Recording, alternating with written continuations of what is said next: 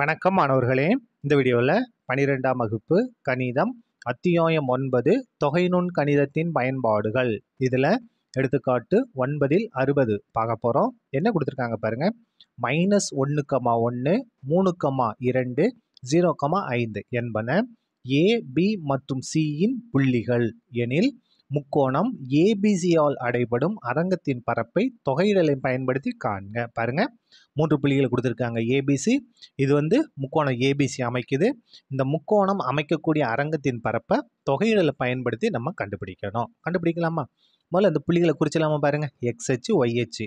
1, 2, 3, 4, 5, -1, -2, -3, -4, -5, 1, 2, 3, 4, 5, -1, -2, -3 போதும்.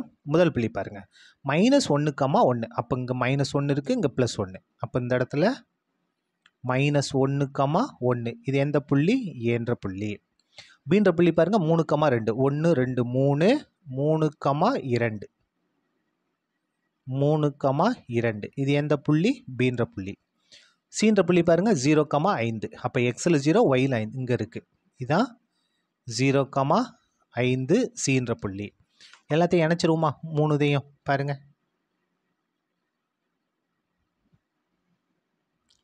ஸ்கேலை வச்சு இணைச்சிருவோம்.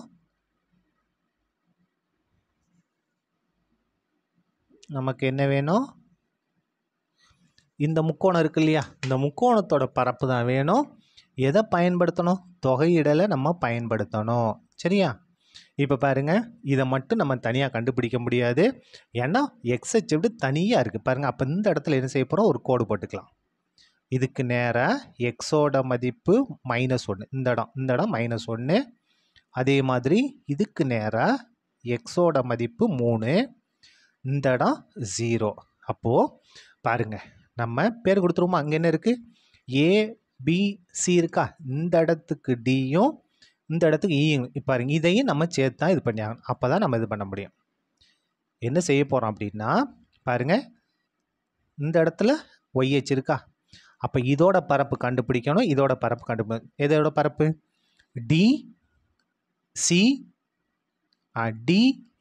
டிஏசிஓ இந்த பரப்பு ப்ளஸ் ஓசிபிஇ இந்த பரப்பு கண்டுபிடிக்கணும். இதுலேருந்து நம்ம எதை மைனஸ் பண்ணணும்? இதை மைனஸ் பண்ணணும். இந்த இடத்துல இருக்கா? இதை மைனஸ் பண்ணணும். எதை? டிஏபிஇயை மைனஸ் பண்ணணும். சரியா? இவ்வளவும் இருக்குது. அதுக்கு முன்னால் நமக்கு என்ன வேணும் அப்படின்னா, இந்த ஏபியின் சமன்பாடு, பிசியின் சமன்பாடு, ஏசியின் இது எல்லாம் தேவை. அதை நம்ம கண்டுபிடிச்சிட்டு வந்துடலாம். பாருங்கள், முதல்ல ஏபியின் சமன்பாடு கண்டுபிடிக்குமா? ஏன்றது பாருங்கள், -1, 1. பின்றது என்னது? 3, 2 சமன்பாடு. கண்டுபிடிக்கலாமா? 2 புள்ளி கொடுத்தாங்கன்னா நமக்கு ஃபார்முலா என்ன? y minus y1 by y2 minus y1 equal to x minus x1 by x2 minus x1. இதான் ஃபார்முலா. இந்த முதல் புள்ளி x1 y1, ரெண்டாவது புள்ளி x2 y2. சரியா? இப்போ பாருங்கள், y மைனஸ் y1ஓட மதிப்பு 1, y2 மைனஸ் y1, y2ஓட மதிப்பு 2, ஃபார்முலா மைனஸ் y1ஓட மதிப்பு 1 equal to x minus x1, x minus x1ஓட மதிப்பு -1, ஃபார்முலா ஒரு மைனஸ், அப்போ +1 மாறிடும், பை x2 மைனஸ் x1, x2ஓட மதிப்பு 3, ஃபார்முலா மைனஸ், x1 நம்பர் -1, இங்கே ஒரு மைனஸ் இருக்கா? அப்போ +1 மாறிடும். பாருங்கள், y மைனஸ் 1, 2 மைனஸ் 1 1 தான், x ப்ளஸ் 1, 3 1 கூட்டினா 4. சரியா? அப்போது இந்த இடத்துல பகுதியில் 1 இருக்குது, ஆனால் எதுவும் ஆக போகிறது கிடையாது. y equal to x plus 1 by 4. இது -1 இங்கே வந்தால் +1 மாறிடும், பை 1. அப்போ y ஈக்குவல் டு குறுக்கு பெருக்கு எடுங்க, 4 1 4, 1 x ப்ளஸ் 1 பெருனா x ப்ளஸ் 1, 4 1 4. அப்போ y equal to x plus 5, 1 4 5 by 4. இதான் என்னது? ஏபியோட சமன்பாடு. அதுக்கு அடுத்தது பிசியின் சமன்பாடு கண்டுபிடிக்கலாமா? பீன்ற புள்ளி என்ன? 3, 2. சீன்ற புள்ளி 0, 5 சமன்பாடு கண்டுபிடிக்கலாமா? பாருங்க, x1 y1 x2 y2. Formula என்ன?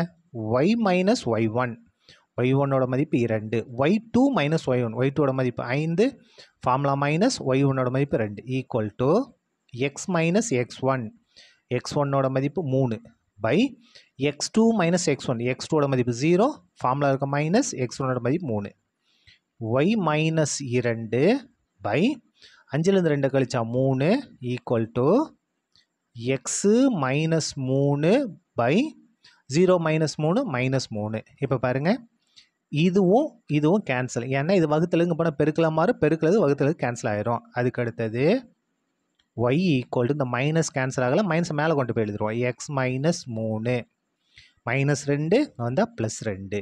அப்போது y ஈக்குவல் டு மைனஸ் உள்ளே பெருக்கிடலாமா, மைனஸ் எக்ஸு மைனஸை மைனஸ் பெருக்கினா ப்ளஸ் 3, அந்த ப்ளஸ் 2 அப்படியே வந்துடும். ப்ராக்கெட்டுக்கு மட்டும்தான் மைனஸ்.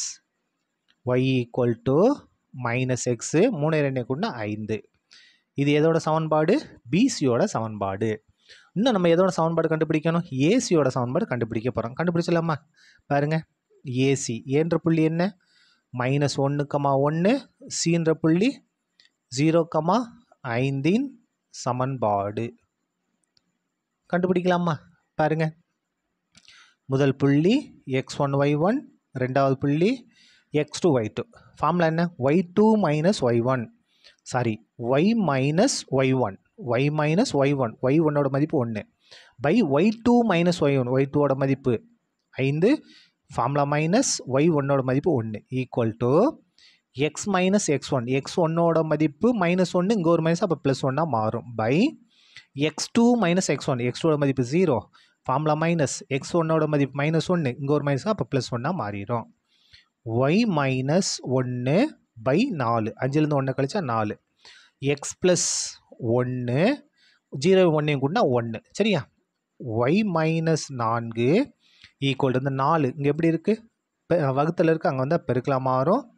4 into X plus 1. அப்போது y ஈக்குவல் டு என்ன வரும் பாருங்கள், 4 உள்ள பெருக்க, 4 எக்ஸ் பெருனா 4 எக்ஸு, 4 ஒன்றா 4, 4 ஒன்றா 4. இது என்னது? மைனஸ், பாருங்கள் இந்த இடத்துல தப்பாக எழுதிட்டு பாருங்கள், இங்கே 1 இருக்கா, அப்போ இந்த இடத்துல 1 தான் வரும், சரியா? என்ன 1? மைனஸ் 1, இங்கே வந்தால் ப்ளஸ் 1 ஈக்குவல் டு, அதாவது y ஈக்குவல் டு 4x, 4 1 கூட்டினா 5. என்ன கண்டுபிடிச்சிட்டோம்? 3 சமன்பாட்டையும் நம்ம கண்டுபிடிச்சிட்டோம். இப்போ பாருங்கள், இப்போ தான் முக்கியமான ஸ்டெப்புக்கே நம்ம வந்திருக்கோம். தேவையான அரங்கத்தின் பரப்பு. தேவையான அரங்கத்தின் பரப்பு. தேவையான அரங்கத்தின் பரப்பு எந்த அரங்கம் பாருங்க? DACOவின் பரப்பு.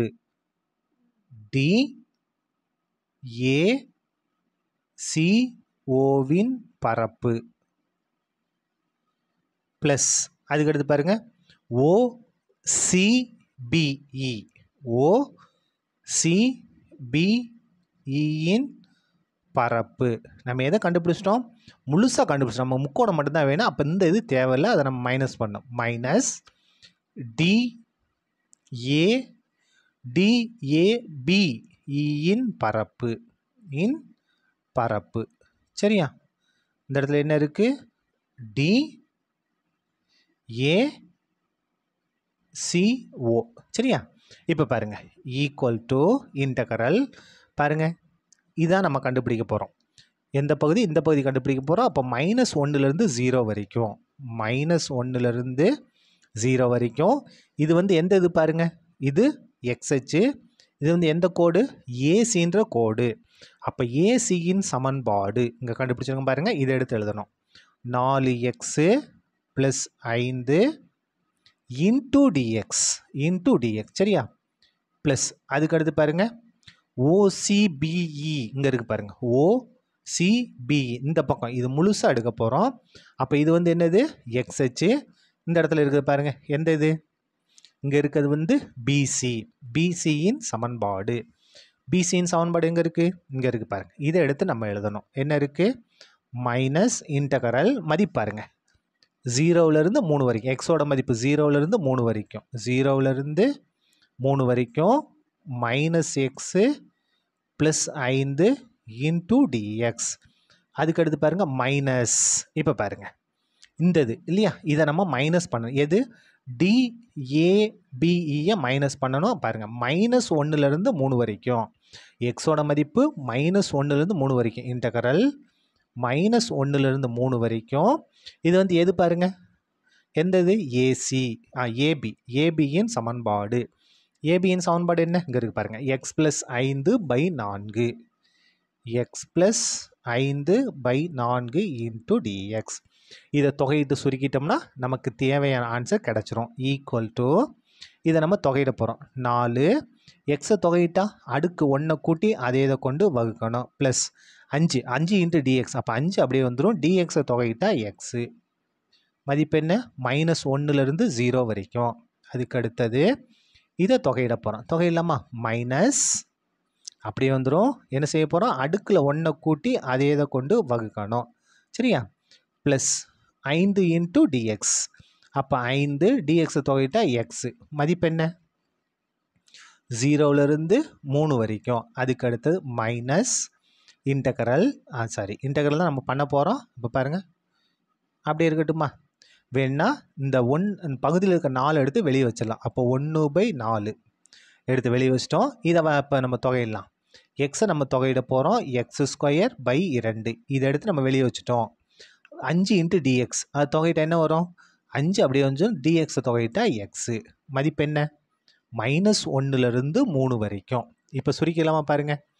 ஈக்குவல் டு முதல்ல அப்பர் லிமிட் 0 ஃபுல்லாக 0 ஆயிரும். இங்கே 0 அப்போ ஃபுல்லாகவே 0. Minus of lower limits. இதை கேன்சல் பண்ணிக்கலாமா? 2 2 2 2 4. எக்ஸுக்கு பதிலாக -1 -1 ஸ்கொயர்னா +1 1 2 பண்ணால் 2. அதுக்கு அடுத்தது எக்ஸுக்கு பதிலாக -1 -1 5 பேருனா -5 ப்ளஸ். இப்போ இங்கே வாங்க அப்பர் லிமிட்ஸ் பிரதி இல்லாமா என்ன ஆகும் பாருங்கள். எக்ஸுக்கு இந்த மைனஸ் அப்படியே வந்துடும். எக்ஸுக்கு பதிலாக 3 ஸ்கொயர்னா 9 9/2.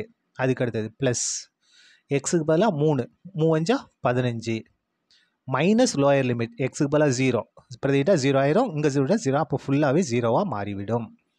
-1/4 முதல்ல அப்பர் லிமிட் பிரதி இல்லாமல் 3 ஸ்கொயர் பண்ணால் 3 9/2 ப்ளஸ் 5க்கு பதிலாக 3 அப்போ 3 எக்ஸுக்கு பதிலாக 3 3 15. அதுக்கு அடுத்தது மைனஸ் லோயர் லிமிட்ஸ் எக்ஸுக்கு பதிலாக -1 ஸ்கொயர் பண்ணால் +1 அப்போ 1/2 எக்ஸுக்கு பதிலாக -1 5 பேருக்குன்னா -5. சரியா? ஈக்குவல் டு மைனஸ் ஆஃப் 2 - 5 -3 இதை உள்ள பெருக்கிடலாமா? ப்ளஸ் கொண்டு பெருக்குன்னா -9/2 ப்ளஸ் 15 அப்படியே வந்துடும். இப்போ பாருங்கள் இந்த இடத்துல -1/4 அப்படியே இருக்கட்டும். இது சுருக்கிடலாம் பாருங்கள். 9/2 ப்ளஸ் 15 மைனஸ் உள்ள பெருக்குங்க -1/2 மைனஸை மைனஸ் அப்படின்னா +5. சரியா? ஈக்குவல் டு மைனஸை மைனஸ் அப்படின்னா +3 -9/2 ப்ளஸ் 15 -9/4. இதை சுருக்க போகிறோம் பாருங்கள். 15 5 கூட்டினா 20. இந்த இடத்துல பாருங்கள் 9/2 -1/2 பகுதி சமமாக இருக்குது. இந்த இடத்துல போட்டு காமிக்கிட்டுமா? பகுதி சமமாக இருக்குது. ஒரு தடவை எழுதிக்கங்க. 9 - 1 9 - 1 9ல் 1 கழிச்சா 8 8/2 8/2னா 4. சரியா? இது ஒரு சின்ன ரஃப் ஒர்க்கு. அப்போ இந்த இடத்துல என்ன வரும்? வெறும் 4 மட்டும் வரும். என்ன 4? +4. சரியா? ஈக்குவல் டு 3ஐயும் 15 கூட்டினா 18 -9/2 -1/4 20 4 கூட்டினா 24. கேன்சல் பண்ணுங்க.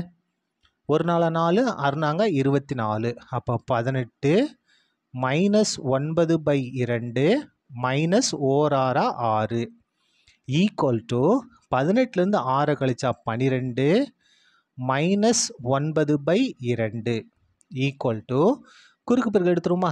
என்ன அர்த்தம்? பகுதியில் 1 அர்த்தம். 2 2 குறுக்கு பெருக்குங்க.